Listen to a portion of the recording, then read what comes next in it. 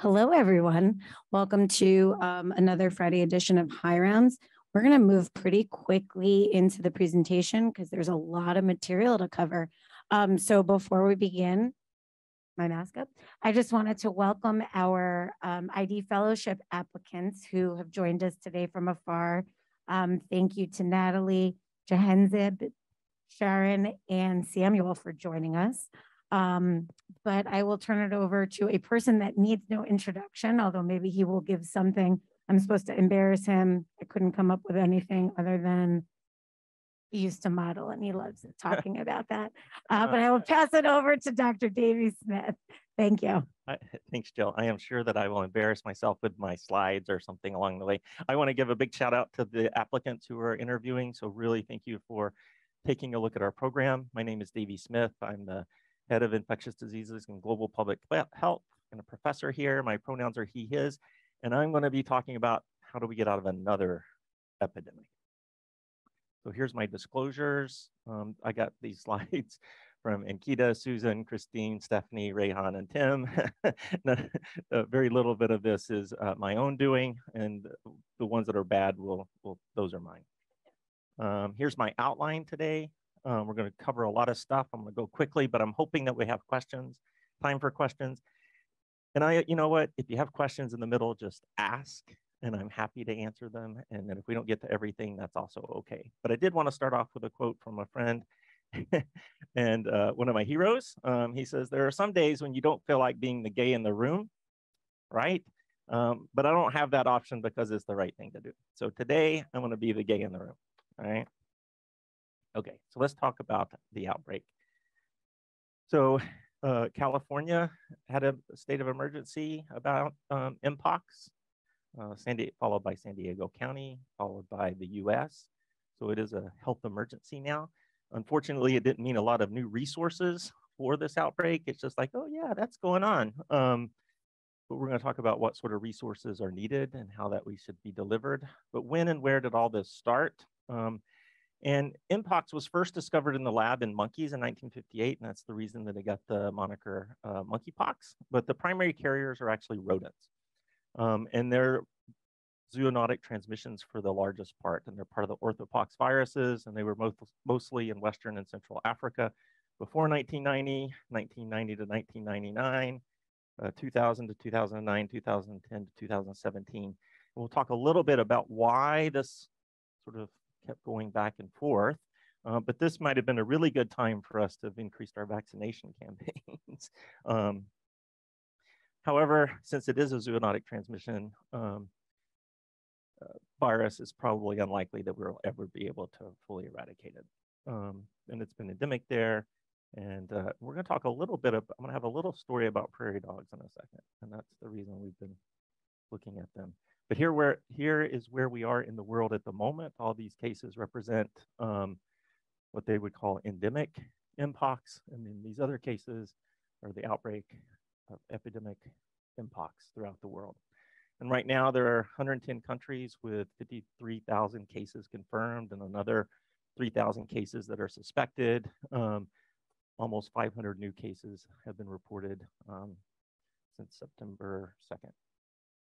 Here's where we are in the US. The darker colors are the states that have the higher rates of Mpox, or the more numbers of Mpox. Close to 20,000 cases. I'm sure we're more than 20,000 cases now, and probably over 4,000 cases in California. So let's talk a little bit about when. So everything was going fine in the world, except if you were in Africa, which is a common saying in public health, which is a problem. But then they started seeing an outbreak happening about end of May to June among men who have sex with men in the European region. And then the blue, I think, is in the Americas. That started happening in June and July, which is exactly what we saw here in the US, picking up. And then this is San Diego as well. It is nice to see a good thing that the numbers are starting to come down in all of these different regions, which we'll talk about in a second. So who in the US? Well, this is the age groups, mostly 21 to 50, with a big peak between 31 and 35. This is also classic for sexually transmitted infections as well. So HIV hits this group the hardest. Syphilis, gonorrhea, chlamydia.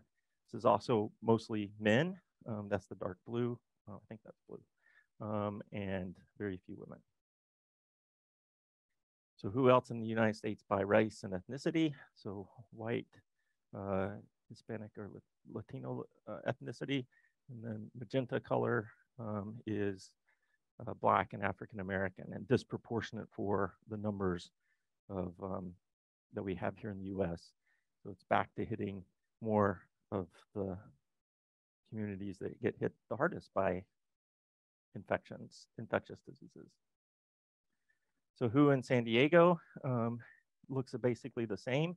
We have a good split between Hispanic or Latino and white, with 8% Black or African American, and then mostly in the central region, around 56% of the cases there. And we have some people who are experiencing homelessness, around 4%. And we have 3% hospitalizations.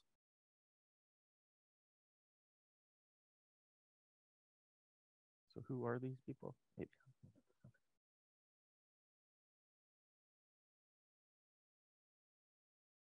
I broke it. Well, you know what? This is a good time to stop and ask questions. Anybody have any? I can ask a question about the hospitalizations. Sure. What are they related to?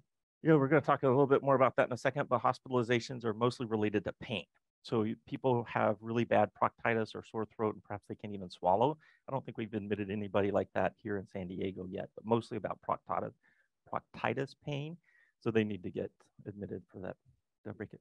Okay. There we go. Marvin, so good. All right, who in the world is getting it? It's vast majority is men who have sex with men, 95%. There's also a lot of about 44, 45% of people are HIV positive.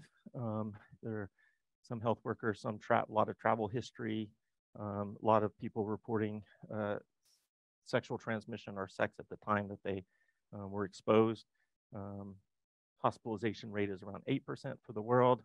And then there are some people who have been admitted to the ICU, and some have died. And we'll talk a little bit more about that in a second. So who else in San Diego? This looks basically like what it does in the world, 98% men, and then gay, lesbian, same gender loving around 85%, and 8% bisexual. You have some 5% reporting being heterosexual. Okay, now I'm going to tell a little bit of the story. All right, we're going to go back to 2003, and this actually starts my rant. So I'm going to be the gay in the room, but here's a very cute Gambian pouch rat, right? And they're pets. People have them as pets. And what happened was that somebody in 2003 got a shipment of Gambian rats. They then got distributed to different facilities, and also one that had prairie dogs. And Gambian rat, as I said before, is the Mpox is mostly a rodent carried infection, and it got into the prairie dog population. And then people who got prairie dogs ended up getting infected with Mpox. My big question with that is that went away relatively quickly. Didn't really get too far. I broke it again. Marvin, did I just push a button? Okay. So what is the difference there? Next slide. I got it. What'd you do? Oh, okay. You're just magic. Okay, but why didn't we learn? So that epidemic got taken out very quickly.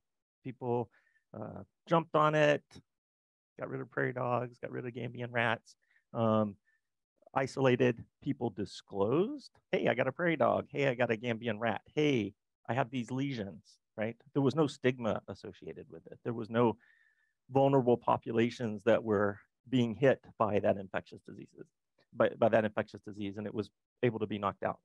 But how many of y'all remember Shigella being a problem? This was just 2017, I think. Yeah, among people who were, this one is among men in Southern California, And this one is among people who were unstably housed or experiencing homelessness. Very common vulnerable populations for infectious diseases. They just love it. And then before that, what about hepatitis A? Same population, same epidemic spread, same problems that we have with vulnerable communities and spread of infectious diseases. Right? Okay. But every time that I talk to somebody about that, it's like, you know what? Stigma's not real for being gay, lesbian, bisexual, transgender, intersex. It's just not. We have this huge pride parade. This is what we do. This is down 6th Avenue for San Diego's gay pride. So for sexual and gender minorities, you know, really there's no stigma. What are you talking about there? It's really about what they're doing. But in reality, this is just what I pulled off the internet last night. And in fact, this one, when I pulled it off, was 9 hours before, where a Texas judge said, no PrEP for you because that is sinful for what you're doing, that you need PrEP. That's the stigma that is constantly pervasive, right? Okay. So my takeaways on this part, we got other things that we're going to go through today, but infectious disease spreads in vulnerable communities, and especially in those communities that are already stigmatized. Why is that? They're hidden. They must disclose to get services. I am a gay man, I have a rash. Can you take a look at it? And oftentimes we see at STI clinics that people are coming in to the clinic because that's where they're getting their culturally appropriate care, but they have their other doctors who they don't want to tell because that's the society that they live in. They don't want them to know. These communities are oftentimes very much close-knit for survival. And you can look at gay men, you can look at homeless camps, etc. This is how infectious disease spreads. And then stigma is real both internally and externally. We talked a little bit about external, but there's also internal. Like, oh my gosh, maybe I just had a sex partner that was exposed. I don't want to tell my other sex partner. I'm such a whore. I can't believe that I just did that. You see how the spiral happened. And we have to recognize all of the stigma that's occurring in all those places. The other one, still on my rant, is to devote resources to communities that are being hit. Been giving TV interviews lately on monkeypox and also ranting, but I always get asked, what about the kids that are going to preschool? What about this? What about that? What about, it's never about devoting the resources to the people who are getting hit. It's about, what about me? What about my kids? Great, we should be thinking about it. And perhaps we could have outbreaks in nursing homes or preschools, et cetera. And we should be looking out for them. Jails are another big one. That's a very big vulnerable community. But we need to be devoting resources to the community that are being hit now. And the reason for that is that we can take care of it. Unlike COVID, this is something we can actually stop. Be prepared, not surprised, and then sustain the public health resources. The reason that we keep getting into this situation is that we keep having stigma and we keep having these outbreaks that happen in these close-knit communities. And we need to do that even when there isn't a public health emergency. Okay, before I go to virology, because I'm a virologist, we have to talk a little bit about virology. I will stop here and see if anybody had any questions.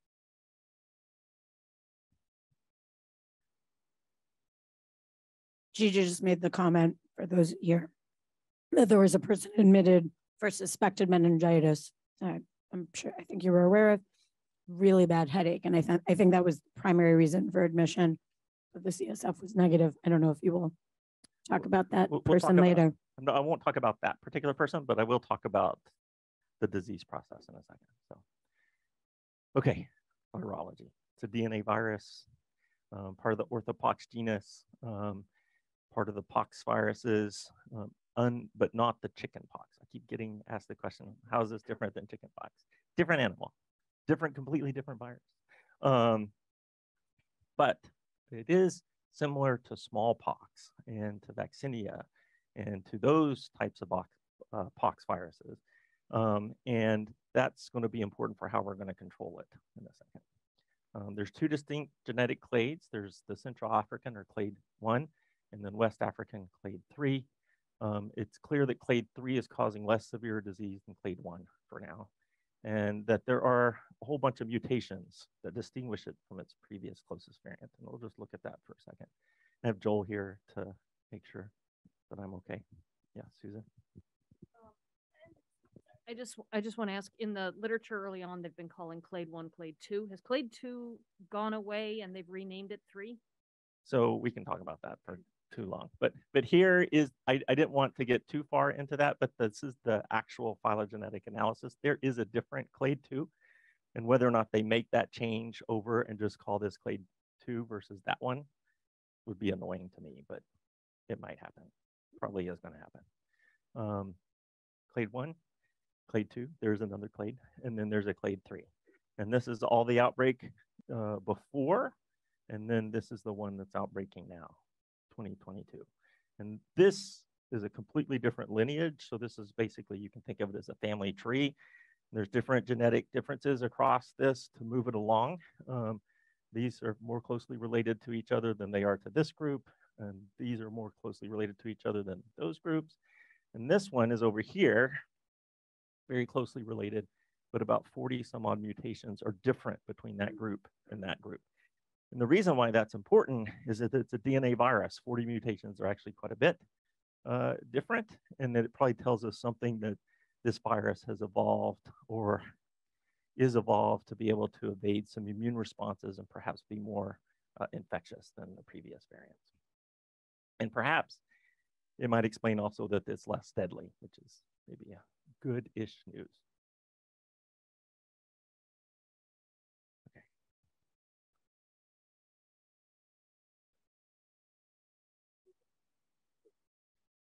Oh, the mouse. Okay.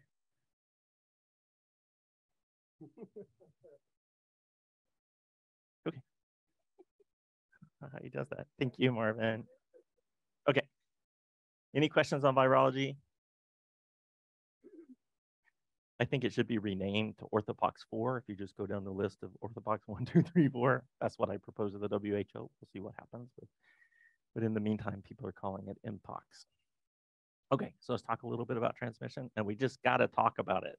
Lots of people are like, it's not sexually transmitted. It's by direct contact. And yeah, it is. So direct animal-person contact, direct person-person contact are the most common, actually is in respiratory secretions. It's also in, you can also find live virus in fomites, probably not for very long, but it is there. It is a much more stable virus than, let's say, SARS-CoV-2 is. And there's lots of it in genital secretions, which I'll show in a second.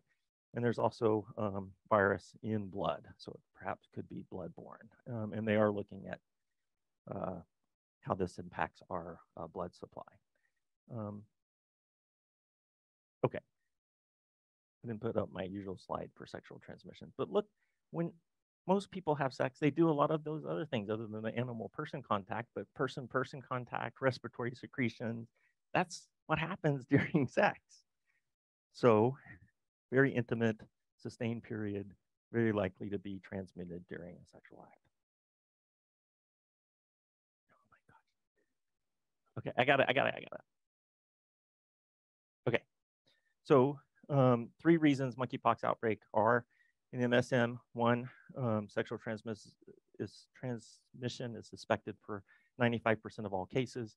Seminal fluid is positive for mpox, and patients are reporting anogenital lesions, which is, you know, the main part about having sex. Okay, any questions on that?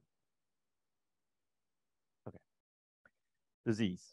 Time from exposure to onset of symptoms is somewhere around 5 to 21 days.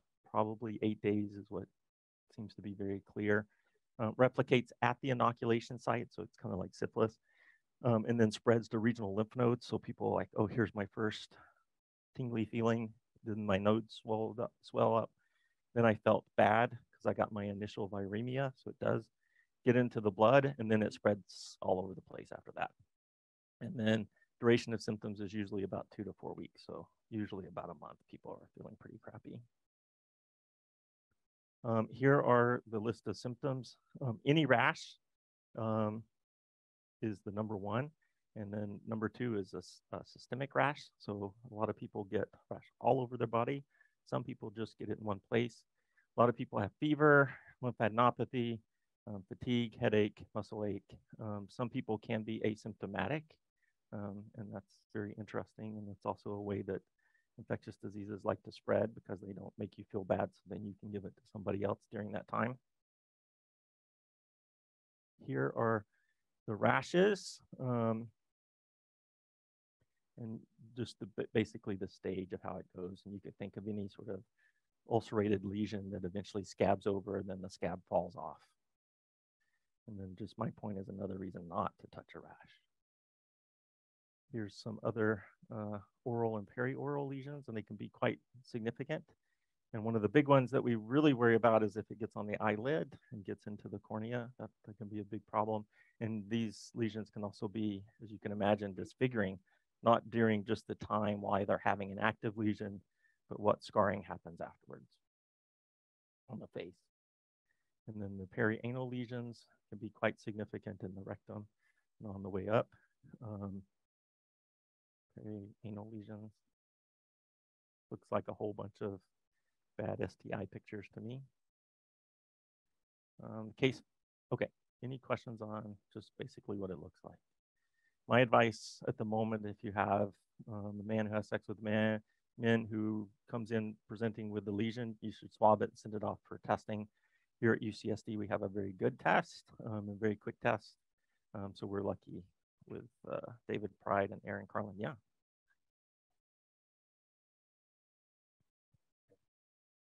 I had a quick question about the asymptomatic spread that you mentioned. My understanding was that you kind of need a lesion to swab. I didn't know that there was serology that you could test. So do you know how those asymptomatic individuals tested positive, or how we found out they had monkeypox? So not by serology, it's actually by the PCR from the blood.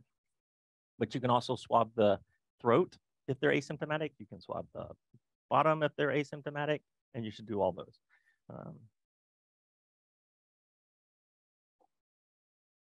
Okay. Fatality rate. So for clade 1, this is the reason I kept it clade 1, clade 3, Susan. Clade 1 is around 10% that we've known for a long time in West and Central Africa. And then clade 3, it looks to be close to about 3.5%. And then people were like, really like, oh, they just get bad care in Africa. Maybe it's just because clade 3 really isn't that less deadly. It's just the less care that they get in Africa. So they broke it out around 4.6% fatality rate in Africa. So it is clearly less deadly than it is than clade 1. And what we do know about in non-African countries for clade 3 is this, quote, brain inflammation, headache. And these people did have meningitis, so they did have CSF that had elevated white blood cell counts, unlike our patient that got admitted for worry for brain inflammation from monkeypox. There is a case of somebody who died in Texas who said was, quote, immunosuppressed. I actually haven't seen any follow-up on that at all. I don't know if anybody else has heard anything.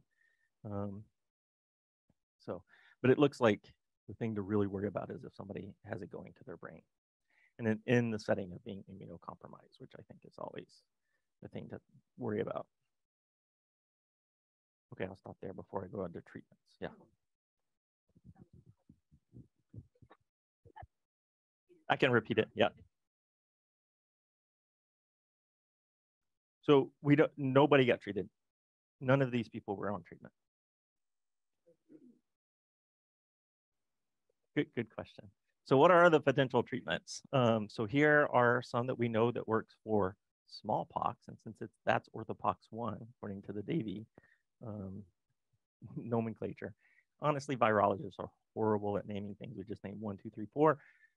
So I think they're probably going to like orthopox 4. But orthopox 1, we know that immunoglobulin works, cidofovir works, rincidofovir works, which is a form of cidofovir, and tecovirimat. In fact, those last 2 that are bolded are FDA approved for smallpox. And you're like, who has smallpox?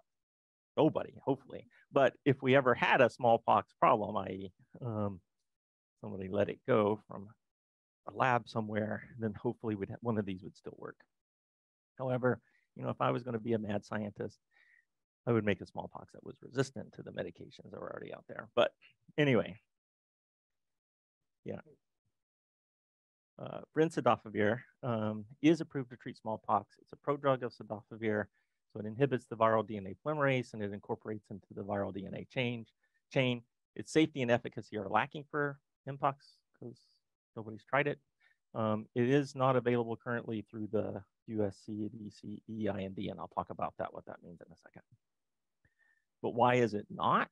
So they did a study, They had 3 patients who got mpox earlier this year and then got treated with Brincy. So these are those little arrows there for each of these patients. And these are viral loads that are in different places, like blood is red, lesion is black, there's the blood, yellow is in urine. You can just find it almost everywhere. Upper respiratory tract, that swab for the mouth. And basically, they treated them. All the viruses went down for everybody. Didn't look a lot different than what they saw in people who normally had mpox. But what they did notice was that there was an increase in LFTs. And this is what all these 3 patients, this is ALT, and they just saw an increase in ALT for people who got the Brincy. Okay, we'll talk a little bit more about this. This wasn't a randomized controlled trial. And it turned out when they looked at other people who had mpox who were not treated, they also had elevated LFTs. But because of that LFT signal, they said, no, we're not going to try Brincy. They had one patient who was treated with tecovirimat. Okay, so tecovirimat is also approved for smallpox. It works by inhibiting the P37 protein of orthopox. So it works both for smallpox and for mpox, and it blocks interactions and is a pretty good antiviral. It's a it's being used as monotherapy, which we'll talk about in a second. And it is allowing for CDC EIND. And the reason for that is, I didn't put that slide in. The reason for that is the one person that was treated with tecovirimat didn't have LFTs, elevations. Not randomized controlled, not no placebo, etc. So really, it's kind of hard to know. But that was the evidence at the time, and that's what people went with. One interesting side note is, I don't know if y'all know Edie Letterman, who was a ID fellow and then faculty over at Balboa. They had a patient who came in who got vaccinia in the military, in the Navy. And he got the vaccinia vaccine, which is a replicating virus at the time. And he was very immunosuppressed and nobody knew about it. And he got a systemic infection with his vaccinia. And during that time, they gave him both Brincy and tecovirimat, and it became resistant very quickly to teco. So even though it was vaccinia, which is kind of a pretty weak growing virus, it was able to become resistant pretty quickly. So a lot of people are worried about monotherapy for mpox using tecovirimat. But we're doing a lot of it. And here is the experience from the Davis group for tecovirimat for mpox infections. And I'm just going to quickly show that a lot of them had previous smallpox vaccination. And some of them had even gotten Genios vaccination. Many of them had HIV. This is a lot like our experience. And then almost all of them had genital or perianal lesions. And then the number ranged widely from less than 10 to over 100. Okay, any questions on treatment or anything? Tecovirimat. So it's monotherapy, because that's the only thing that right now is being allowed. And we'll talk a little bit about a study that's getting ready to start. So prevention. So will vaccines work? All right. Mpox is closely related to smallpox. Smallpox vaccine works, which is vaccinia, which is a different virus. And then it was eradicated, smallpox was eradicated in 1980, mostly through vaccination campaigns. But here's our mpox cases, and they're going up and they've been going up ever since actually 1990 to 1999. Overall, both clades. Why is that happening? We stopped vaccinating people for other lots. I get to say, and the only time in my life I'll ever get to say is I am too young to have gotten the smallpox vaccine, right? So 1971 and after in the US, we stopped vaccinating for smallpox because it wasn't here. And then the rest of the world pretty much ended up stopping in the 1980s. But that allows a whole bunch of people in the population to now be susceptible, not for smallpox because we don't have that, but for the other orthopox viruses, including mpox. Okay, so prevention, what can we do about it now? The FDA has approved a vaccine for mpox that's Genios. It's a live, non-replicating virus. It's 2 subcutaneous injections 4 weeks apart. It can be used both for pre-exposure prophylaxis. So if you are at risk, you can get it. Or if you've been exposed, you can get it. And you can get it within 21 days, and it definitely decreases the course of the disease, but it also maybe even can thwart it altogether. There were 20 million doses of this vaccine stored in our strategic supply less than 10 years ago, but they all expired in 2022. So now we didn't have that much vaccine for only about 1,200 people, almost 20,000 MPX cases in the US. We just don't have enough. So what happened to the FDA is like, you know, it's actually a really antigenic, immunogenic vaccine. Maybe we can start splitting those doses, give it in different ways that improve the immunogenicity. We're in a moment of desperation. Let's just cut it and see if we can spread things further. So that's what they're doing now with the 1/5 the dose for intradermal use versus the standard dose. Here's the number of vaccines that have been given from the US, in the US, starting mostly in July on the way up. The first doses are there in the dark blue, and then the second doses are there in the light blue. So about 352,000 doses in the US. Here in San Diego, we've requested 33,000 vials. We got almost 8,000 vials. The county has distributed 5,700 vials. That's either put vaccinations in people's arm or distribute them to different clinics, including ours here at UCSD. And then they've reserved about 2,000 vials for post-exposure prophylaxis. So you can get, if you're interested, the monkeypox has a, here in San Diego, you can get these alerts to your phone, and they'll tell you when you can get your vaccine appointments. And this was Tuesday, while I was giving a talk with Susan. I got this on my phone. It says appointments are available right now for high-risk clients. 6 o'clock, no more vaccination. all the slots are filled.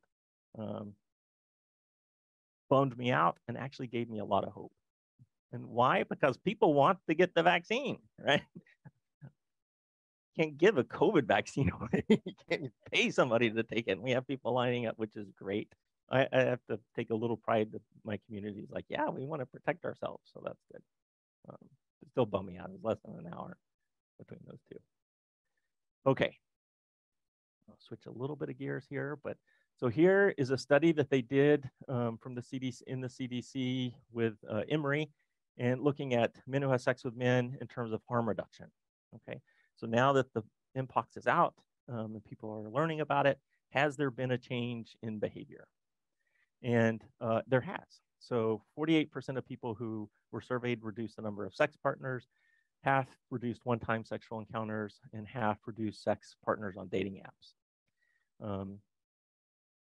And my point with this is that behavior change happens, usually short periods of time, but now would be the time to actually do the short period harm reduction because we have an opportunity to get to know new infections.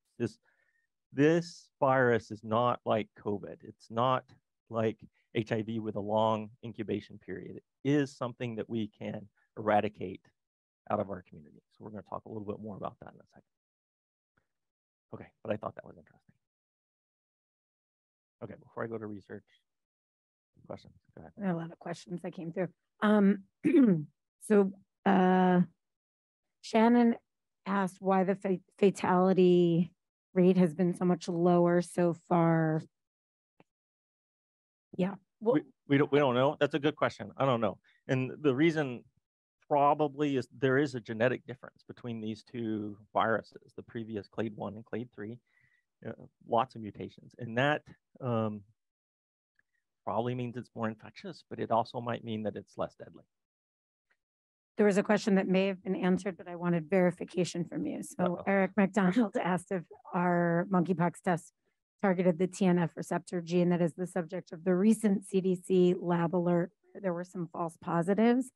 Annika Klein said we have 2 targets for our assay. One is a region of the viral DNA pole, and another is the specific gene called B7R that encodes a protein of unknown function, but she did not think that the TNF receptor gene was part of that. That's correct. You did good, Annika. And everyone said, thank you. That was very useful. One more question, and then there's some comments, but do you know about, so early or vaccine allocation, there's maybe a rumor or some thought that it was related to early syphilis rates in counties. Can you confirm if that was true, that that's how they made decisions about allocation? Oh yeah, that is how they made. Yeah. So not a rumor. Yeah. No. So you know, birds of a feather flock together. So if there's a sexual transmission of increase of syphilis, there's also of gonorrhea, chlamydia, and just to call it what it is, also mpox. Good questions though. Any? A hand from Dr. Borquez.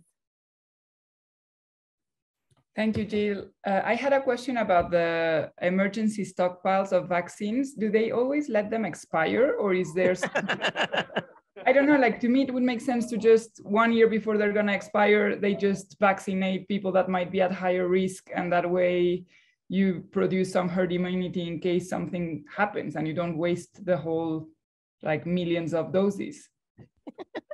You need to go work for our stockpile, Anik.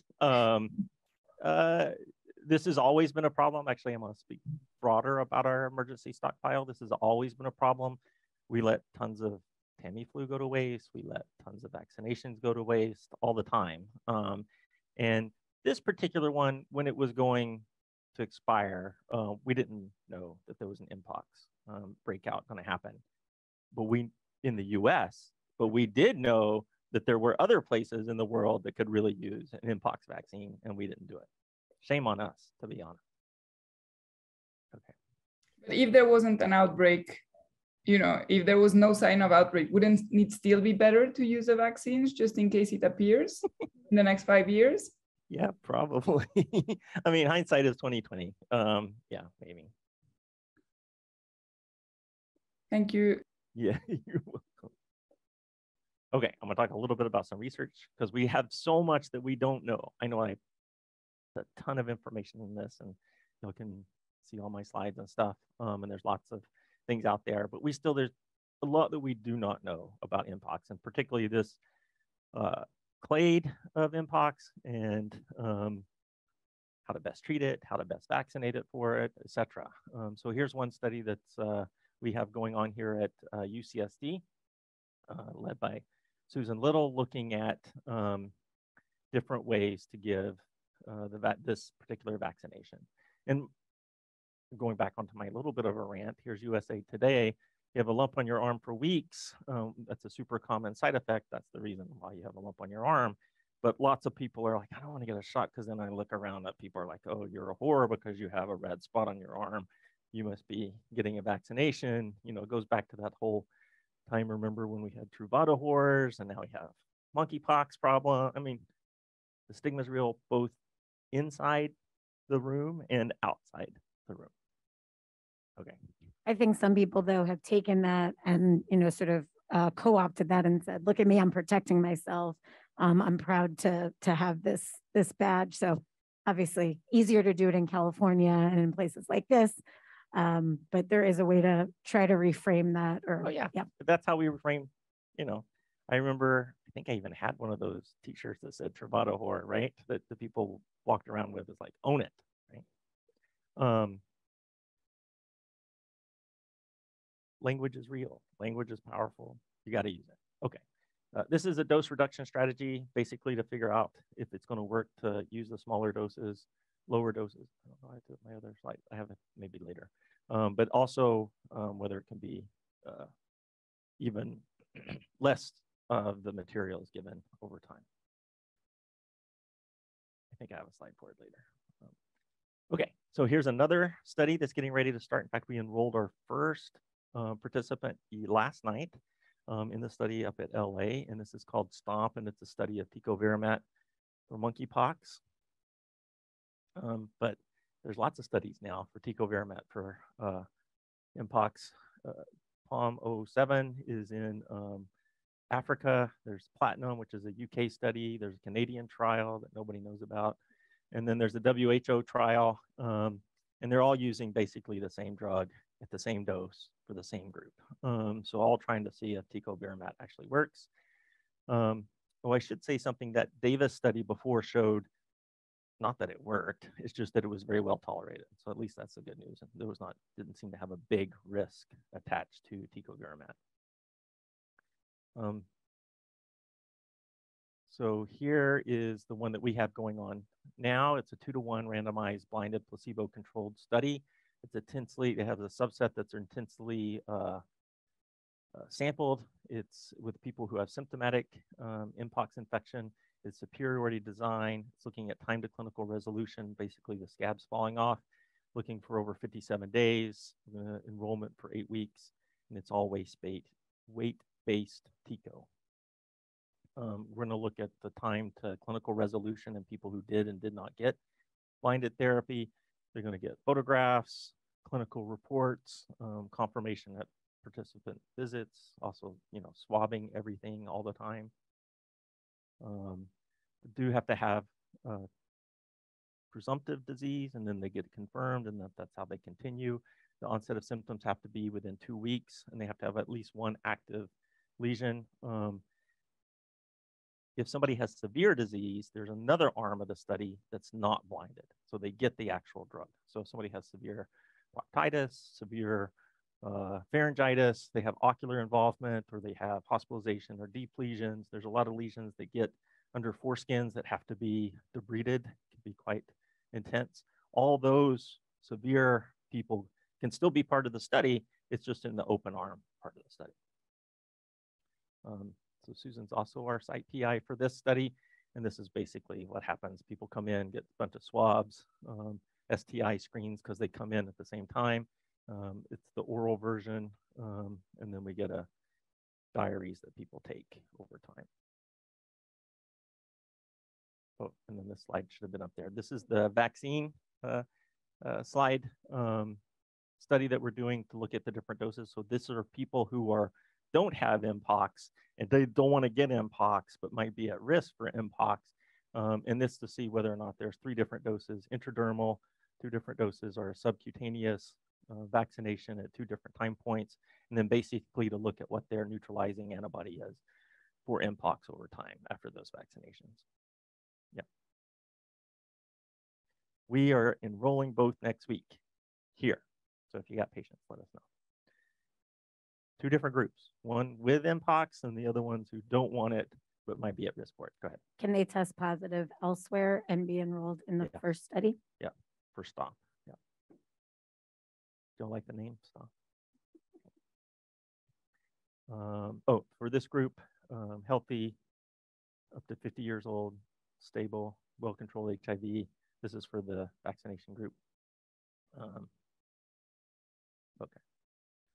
Another study, this one's being done at La Jolla Institute, and they're looking at what are the immune responses, both the B cell and the T cell responses, as Dr. Setti study, along with that group. They're the ones that have been taught us so much about SARS-CoV-2 and vaccination, et cetera. So I'm really happy to see them joining the effort here on mpox and how that vaccination works. And this is for people who are convalescent with their mpox or getting their vaccine. So all those people are eligible and can call or just look up LJI mpox and they'll be giving that information there. And then plug for the Prepare Institute. If anybody wants to do research on Mpox, there is a developmental grant that's coming out for about $50,000 for 1-year project in the context of HIV or someone who's at risk for HIV and Mpox. So if you have any great ideas and want some cash to do those ideas, that's a developmental grant for you. Okay, I want to stop there before I get to another rant.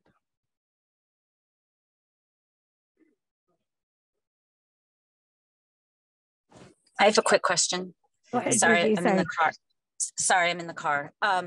What about, I was just thinking about, all the studies with COVID and wondering, comparing natural immunity to vaccine immunity. That seems like an easy study to do with all our patients who have gotten it and survived it. And I put survive in quotations.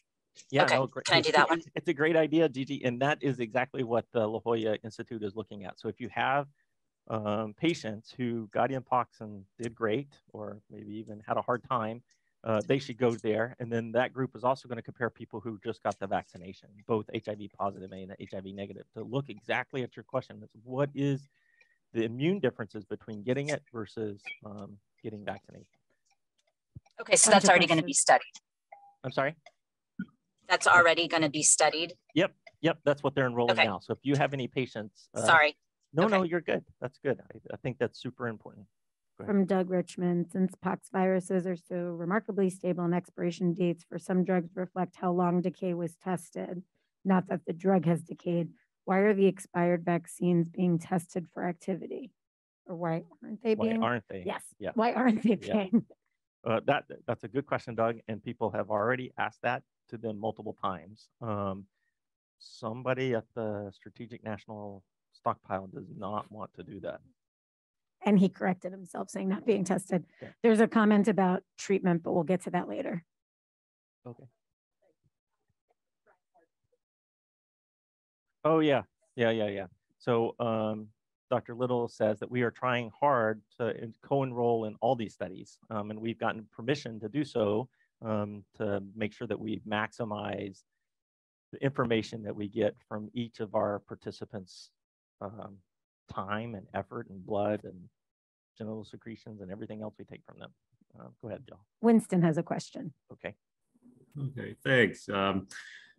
Do you know if any of the randomized trials comparing tecovirimat and placebo will do any seminal fluid analyses, since there is the continued question about presence of virus in seminal fluid and potentially infectious virus? Just kind of thinking about HSV, which is a totally different virus, but we know that there's a lot of viral shedding, in the first few weeks after the primary infection, and just thinking, if there's any thought that we would perhaps, if there's a similar, if there's a similar case for Mpox, would we use tecovirimat for everyone or extended courses? Just wondering what your thoughts are on that. Yep, we are doing it.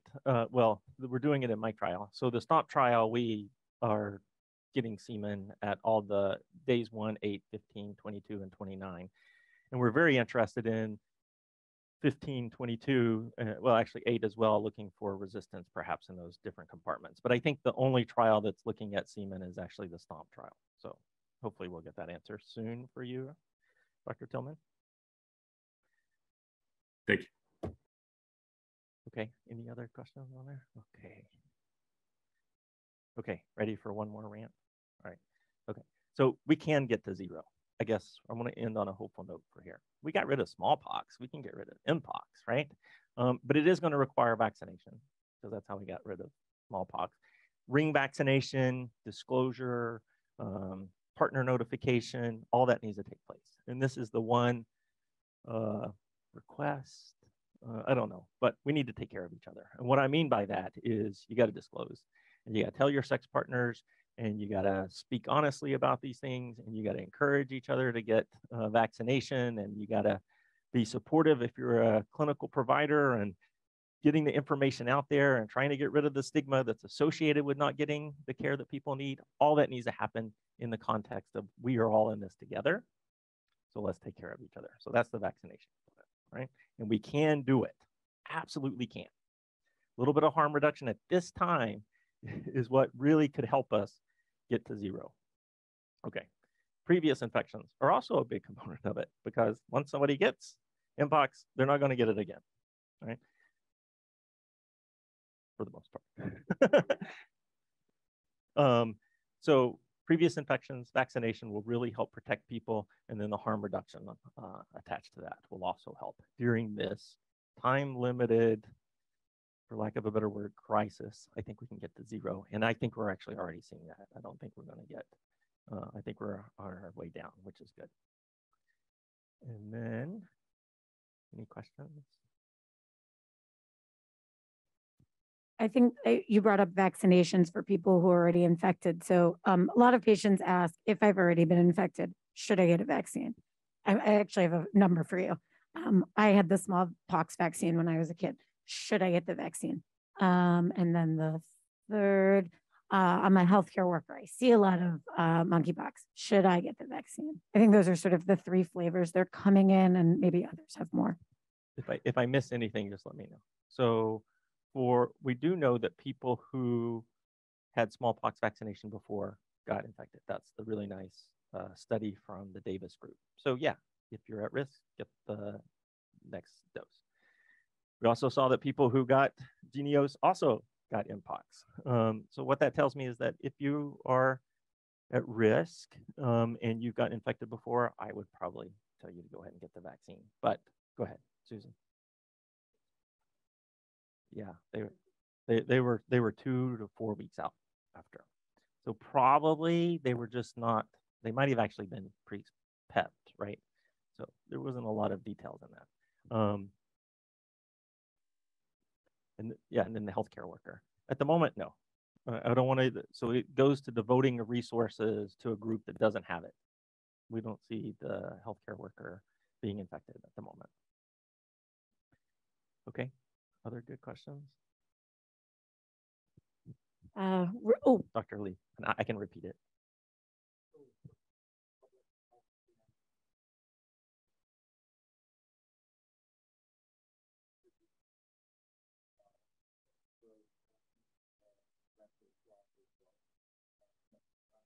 Yes, definitely for syphilis. I should have brought that up. But if you have somebody who comes in with syphilis, I would test them for monkeypox. If they have active syphilis. That for sure looks to be very closely correlated across Europe and US data. The other ones are less clear. I probably have. I know I have. So I would. You're saying that for someone who's coming in asymptomatically and we're doing 3-site testing. Nope. If they come in with an active infection is what. Any active infection, do this. Those are the ones that I'm doing. Okay. Asymptomatic screening, I haven't done yet. Francesca says, with regards to research, there is significant population on campus that might be interested in participating in studies, both treatment and vaccines. They've not had a lot of access to vaccines. I don't know if you want to make a comment.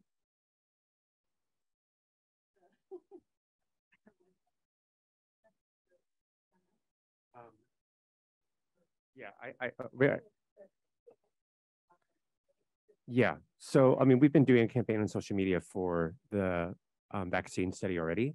There's a bit.ly which I can put in the chat, which actually brings you to our registry and more information about the study. That's one testing the 3 different dose reduction strategies of the Jenios vaccine, and which we'll be starting to enroll next week. And then, yeah, but I mean, but they can, if you want to share the link with others and spread the word, that would be really helpful. And then we'll have more information on the STOMP trial coming out later as well. Yes. And just because, as Davey mentioned too, we really just want to make sure that we prioritize the people that are being hardest hit. So, LGBT community as well as people of color. We definitely want to also make sure that we represent San Diego County demographics. So we try to do our best to kind of follow the communities that are being hit as well. Given the wide interest and desirability of those vaccines, I imagine that the vaccine trial is going to roll relatively quickly. Yeah, very fast, which is great. Shannon asks, how should we be timing Jenios and the bivalent COVID vax boosters? Because right now, Yeah. right, the recommendation is to wait yeah. 4 weeks, I believe, for a COVID shot booster. How Yes. are you advising people? Yeah, 4 weeks after Yeah, they get their 4 weeks. vaccine. Sorry if I interrupt. This is Francesca. Yep, go for it. So, we just sent it out. So if you have received monkeypox vaccine, you have to wait 4 weeks before getting the booster. 4 weeks. Okay. Anything else? I mean, this is just, Keep going. they're just pouring it. All right, we got a little bit of time. What'd you say? Oh yeah, people can unmute themselves. I don't have to read these. Annika, do you want to unmute yourself? Sure. We noticed in the lab, actually, when we initially brought the monkeypox test online, we used a different set of targets, the CDC targets, and we had a lot of indeterminates for complicated reasons. We changed our current targets about 3 weeks ago, and the test is a lot better. We really don't have that problem. But we noticed in the last week, especially, that our volumes are really low. And I was wondering is that just like a post-holiday effect? Is the outbreak really, truly declining? And so people are not getting tested because they're having less symptoms?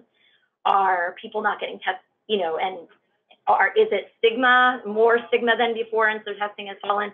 Or is there something else, like people are unaware of the test or dissuaded by previous long turnaround times or indeterminate results? I just thought providers on the call might be able to tell me what they think is going on. But let's ask the group. Those are good questions. So testing down, any reasons why? The case rates are going down for sure, but anybody want to have any guesses out there in the community? I have a guess. Go for it. So when we first started testing, we were unroofing the vesicles with sharp objects. And then we were told not to do that. And I think our rates of detection went way down. So I personally have gone back to using a large bore needle because the vesicles are really hard to unroof. And so that would be my guess, just from a clinical standpoint. But yeah, that's been my experience. You think you're testing less this week than you were the week before? No. Okay. I don't. I do think I think we're seeing it come down. There were just massive people coming in with various concerns and lesions. I think by vaccinating, and sorry if I don't have the numbers right, it's over 1,000 people probably in San Diego or more than that. And also having treatment, I think we're starting to bend the curve. So I think we are, I hope, testing less. Yeah, we're bending the curve for sure. But I do want to give one shout out. The test is great. You made the best test, I think, that anywhere in the country has. So good job. But I do think we are just testing less for epidemic and clinical reasons. Yeah, we just expected it to increase in volume, and it's actually like really, it was not what we had predicted. We expected, we put it on an instrument that can run a lot of volume, and we've seen just a total fall off of our testing volume. So it's just not what we expected. Can you comment on the value of serologic testing? This came up from our ophthalmology colleagues and what this might look like in the future. I think that we'll get serology testing that is good later. We don't have it now. So serology don't help at the moment. I saw Will's hand was up.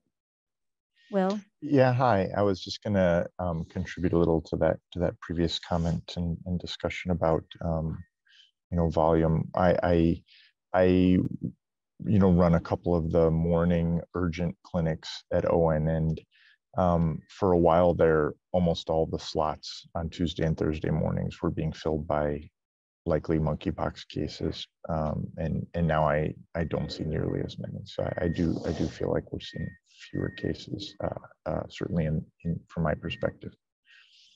Yeah, thanks, Will. Good. We're good. It's also almost 9 o'clock. I just want to, Larry Lyle made one comment, and I thought this would be maybe a potent but sad way to end, and maybe you have a comment. Let me get back to it. To paraphrase, sometimes you need to be the African in the room. We have had 40 plus years to validate both vaccines and therapeutics, and we did not do this. I agree this is unanswerable. However, do you see any potential emerging infectious diseases that we should be working on? Good question. Yeah, I like the plug. We knew that mpox was going to happen, honestly, and we did nothing about it. So that's one. And two, you know, there's other coronaviruses, and there's going to be Nipah virus, and there's going to be other paramyxoviruses, echoviruses. Polio is in the water now. What the heck is going on, right? The world is being, it has always been in danger of having the next pandemic, and we continue to be surprised and not prepared. So I will end there because it's after 9 o'clock. Thanks everybody for coming. Have a great weekend. Stay dry, cool, etc. Thanks, Davey.